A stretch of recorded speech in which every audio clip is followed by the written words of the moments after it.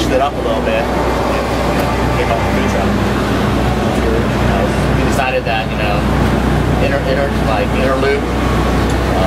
there were no good places, to get Vietnamese food late night. Yeah. Here we are. A good Vietnamese food. We get a good number of Vietnamese followers. We got a good number of all ethnicities. If you're out and about, that's who we're serving.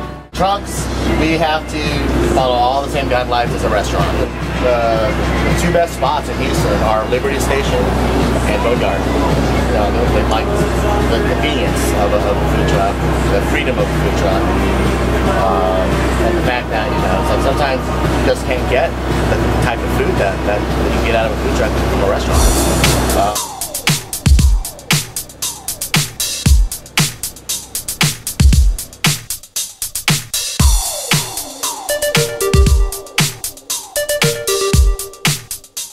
It's a little more strict than other cities. There are a lot of restrictions they place on us.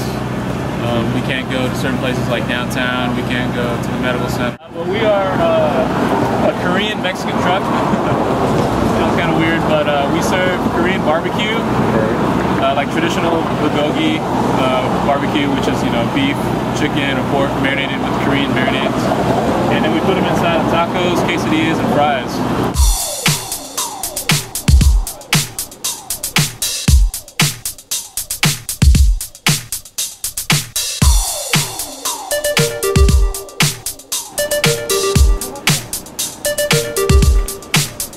Our secret, but we really don't have any secrets. I guess our secret is just, like I said, location. We have a great spot. It's not here, but we normally park in the Rice Village.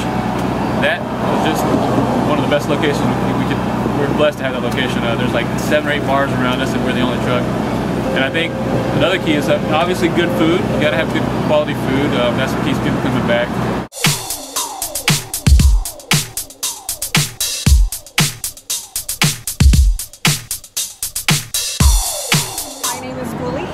I'm the owner of It's a Wrap Mobile Bistro in Houston, Texas.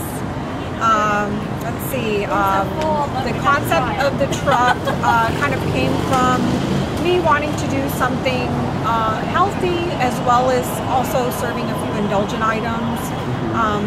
It's a Wrap comes from the movies. So because of that, I have all my menu items, the names of my menu items as movie names. I always had thoughts of having my own cafe or bar or something of that sort. And as I started doing my research, I realized in order for me to do that, I would definitely need a partner or an investor. And I really wanted to do it on my own. So that's how I got the idea of the truck. It's definitely more cost efficient, easier to do with one person. Really, I think it's a great business. It makes it very convenient for the customer, and the way we live in our lives right now is we want stuff on the go. We want it quick, and it's great that we're able to provide that. We're able to provide a quality product, something that's gourmet, something that's different. That the customer will love, and they're able to access it very quickly and grab kind of a grab and go situation. So I really hope that the city and the customers in this city support us, support the food trucks in general, so that we can grow and progress, and I think it'll be great for the city.